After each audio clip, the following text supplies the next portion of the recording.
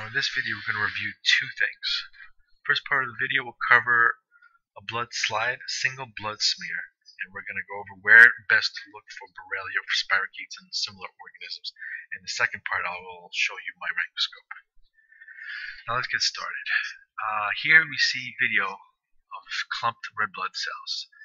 Not the best location to look for spirochetes. We need to find an area that has more blood plasma so we can see them coming out. Otherwise they get covered and it's difficult to see them. Now let's say you perform the blood smear from left to right. You put a drop of blood on the glass slide and you swiped it from left to right. You will see a large aggregate of cells more towards the left side. Somewhere in the middle of the slide it'll be somewhere between, and towards the right you'll have a wider dispersion of cells. Now here in the middle of the slide, this represents a better viewing area. Here the grayish bluish area, which represents your blood plasma, this is where you'll see the organisms come out. Now here we see a decent amount of blood plasma, but there's also a considerable amount of red blood stacking, or rouleau. Now rouleau is something that I see in pretty much everyone's blood, and sometimes that all depends on how you smear it. Sometimes you get a little bit more wet smear, or a little drier smear, and you'll see more or less rouleau, but I do typically tend to see less of it in younger persons' blood than older individuals. And regardless of whether they have a chronic illness or Lyme, I still see it in pretty much everyone's blood. Now let us push forward in our continuation for the ideal spot. Now in areas such as this and this one here, there's a good amount of blood plasma. There's also stacking. You can make observations here. You may or may not see them. If they do come out of red blood cells, they may be hidden, they may be underneath or too close to the cell, and it might be difficult, so we're looking for the best or the most ideal conditions. That's not to say that you won't find them, you will, but there are areas that are better than others. Now here's a better area, and right here, this is ideal. Here you have, overall, you have a good dispersion of red blood cells. There's not a whole lot of stacking.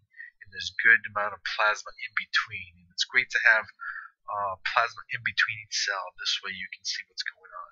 In the beginning you'll be content with just seeing spirochetes or various organisms, but long term you're going to want proof. You're going to want to see them coming out of the red blood cells. You're going to want to see them morphing from one form to the other.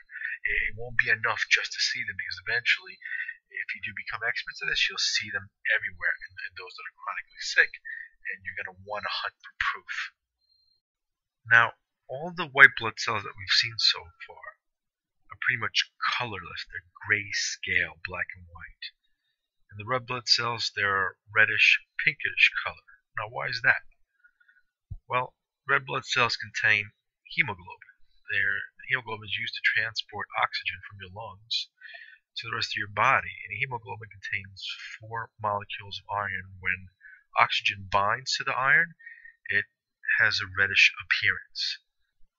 So why mention this? Well, it is important to determine what is of human cellular origin versus bacterial. Sometimes they're not easily distinguishable, and you can mistake one for the other and vice versa. Now there are two phenomena which can cause red blood cells to become oddly or aberrantly shaped. One of them is called ghosting. Now in ghosting, what happens is, and don't forget, we're exuding blood from our fingers, we're causing trauma, we're smearing it, causing further trauma. So you'll have conditions where this will happen. Now in ghosting, what happens is the hemoglobin, the intercellular content of the red blood cell, gets pushed out, gets released. And the end result, you'll have spectrin, which is a cytoskeletal protein on the intracellular side of the plasma membrane. It helps maintain the scaffolding in the structure of the cell. So we can get a condition of ghosting where it expels the internal contents, the hemoglobin, and what you have is just the scaffolding, the outer cell wall. And in this respect, it'll once it releases the hemoglobin, it'll appear colorless, and hence the term ghost. Now, it's important to know that some of the cells will not completely ghost. They'll only expel part of their contents. and appear semi-transparent or semi-colorless. It's also important to note that cells can shrink as well. So sometimes you get very small, ghosted or partially ghosted cells, other times you'll get larger cells. So why is this important to know? Well, medium to large size ghosted red blood cells can appear as candida in blood smears at times. And the smaller ghosted white blood, sometimes they can get pretty darn small as a micron in length. They can appear as Borrelia cysts. So it's hard to distinguish one from the other at that scale. Now let's discuss the other phenomenon that occurs in red blood cells. It's called crenation. The human body temperature on average is about 98.6 degrees. And once you expose human blood to the atmosphere, you're going to unavoidably get water evaporation. And in so doing, you create a hypertonic condition in the blood. The water concentration on the blood plasma, the gray clearish area that you see in the video, will be less, and there'll be more water trapped within the red blood cells. Now from high school, you'll know that solubles in water move from an area of greater concentration to a lower concentration. At one point, that force is going to be too big, and water is going to come rushing out of the red blood cell, along with some solubles. And in this respect, it'll create this crenation, or this pointy, prickly, studded, and dotted look of the red blood cells. Now take a look at these next few video scenes. They were taken at the edge of the slip cover. Do you notice more crenation and more ghosting? Along the edges of the slip cover, you would have given it more time, more exposure to the environment, and more water evaporation and this gradient of difference in concentrations. As a result, you'll get more aberrations, more cell misconfigurations. Now, I've seen a website refer to these crenated cells as being pathologically infected with Mycoplasma pneumoniae. And I don't think that's the case, because I've seen various people's blood, and this is through and through. I've seen it in everyone's blood, from young to small to old, and this just happens over time with red blood cells. So I don't think that to be true, otherwise we would all be in trouble. Also, is it possible to have a combination of crenated and ghosted or partially ghosted cells? I think it is, and that's best exemplified in a crenated red blood cell that appears black and white, feels colorless because it's lost its hemoglobin.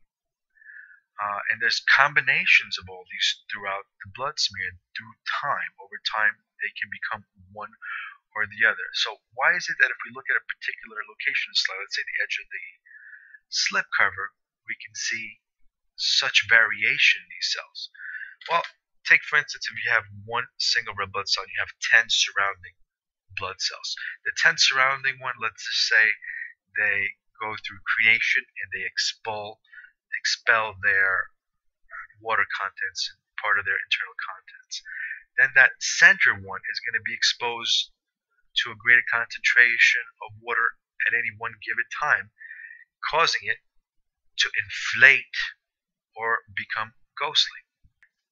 It appears evident to me that ghosted cells, on average, when they are large, they appear much larger than crenated cells, which appear shrunken.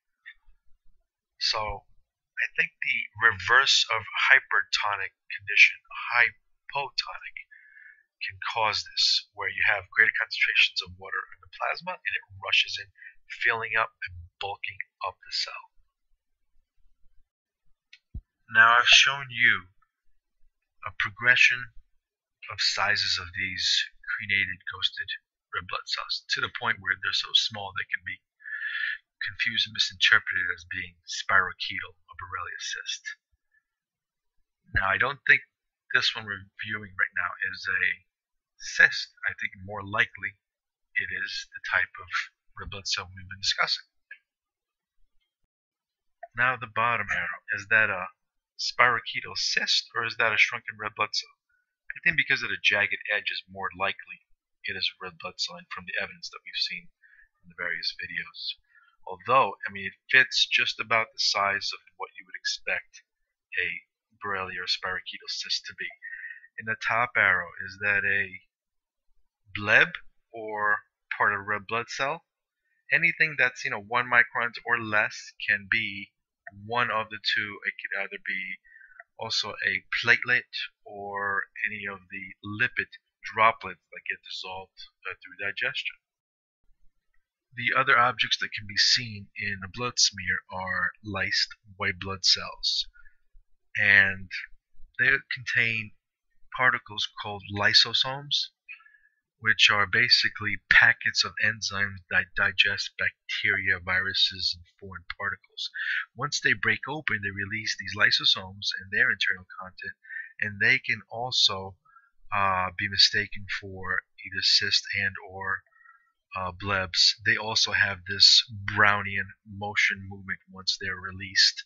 At times they'll be stagnant, other times you'll have quite a bit of movement in a field of moving particles around the broken, disrupted cell.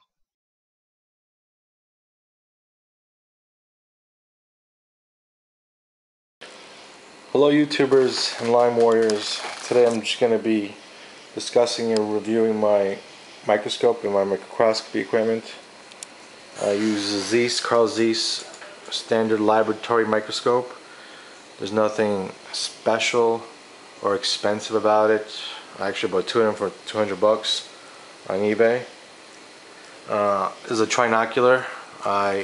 Originally it was a binocular. I replaced the head with a trinocular. This allows me to place the amp scope 9 megapixel USB camera on here, and it goes right on the 23mm eyepiece. And the halogen bulb on here broke at one point. I called in for a replacement. They had sent me the wrong one, and since then I've been using a lamp with an LED bulb on there, and I have it all wrapped in aluminum foil to get maximum reflection back into where I need it. The bulb I use, I purchased from Home Depot. It's a Cree Daylight 60 watt LED. When it first came out, it was about $15, $16. A few months later, $13, and right now it could be had for about $11. So $11 in a standard lamp, and that's pretty much it. I mean, there's nothing extravagant about this setup, and you can even view the spirochetes with less exotic setups. It's not such a big deal, and it's not something that you can't do. I mean, everybody can do this, really. You can always go to your local university or high schools. They may have microscopes. You can use theirs, have your blood set up, and go there and view it. You could also ask anybody who may have one or purchase one yourself, like I did. Any questions, just let me know. I hope this video helps. Thanks for watching.